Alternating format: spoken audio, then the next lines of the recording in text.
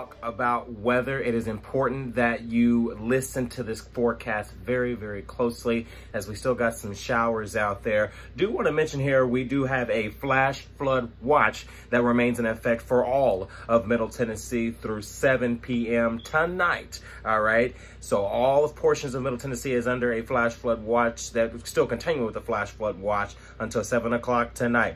Flooding has been occurring on the Duck River, Elk River, and the War Trace Creek, affecting areas like Shelbyville, Fayetteville, War Trace, and some surrounding areas downstream.